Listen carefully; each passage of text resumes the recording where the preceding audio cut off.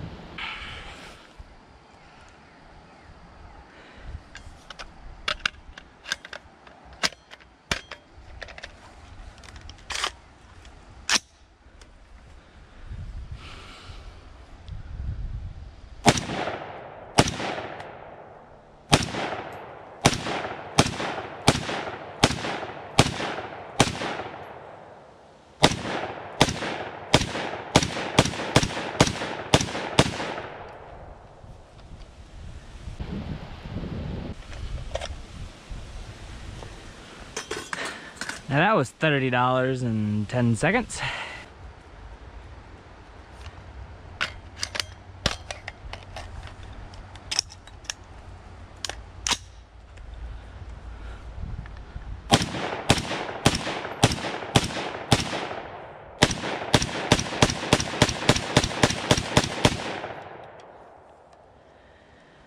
Whew. Whew, barrel's a little warm. Well, I believe my verdict for this gun is that if you want a beginner AR, and if you want to be able to go hunting with it, like deer and bigger animals like that in certain states that require over a 243, this is legal. So it would be good for that. But you gotta understand, if you want to target shoot with it, these bullets right here, this Wolf's, are the cheapest ones you can get at this moment that I can find, which are $5 a box. Now, there are not really many brands that make bullets like these or these for less than $20 or $30 for a pack of 20. So a 5.56 would be better if you just want to target shoot it, but if you want to actually go hunting with it and stuff like that, like I did, it would be a good AR for it. But in reality, most of the time you don't really need an AR to hunt stuff like deer or anything like that. But so from that, these bullets did great. Not a single jam. Same with these.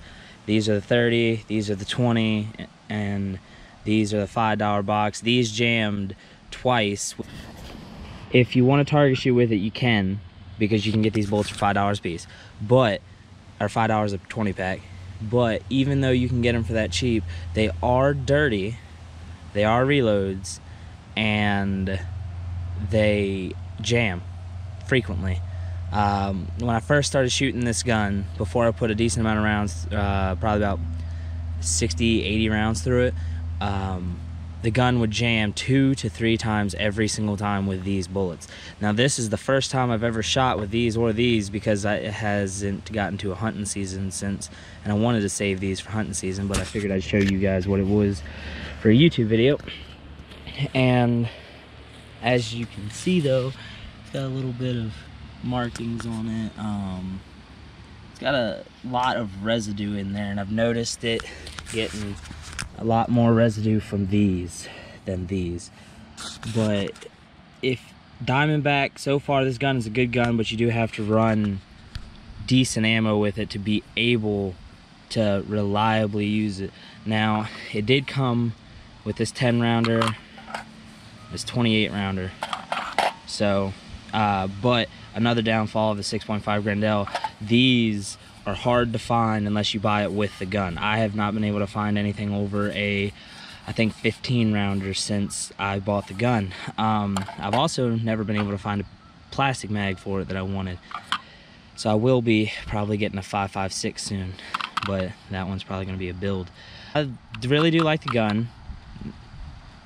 The caliber is a iffy choice, but DiamondBack, so far, I haven't had any problems out of it other than the jamming with the cheap-ass bullets, which is to be blamed on the bullets in my opinion. Other than that, I would recommend a DiamondBack for a first AR, because they are a lower budget intermediate rifle. They're not exactly considered a beginner rifle, because you can get rifles a lot cheaper that probably do a lot less, but you also sacrifice stuff when you go for cheaper. And so far I really enjoy this gun. But I think that is all I have to say on it. And if you like the video, like and subscribe, leave a comment to let me know what you think, and I will see you in the next one.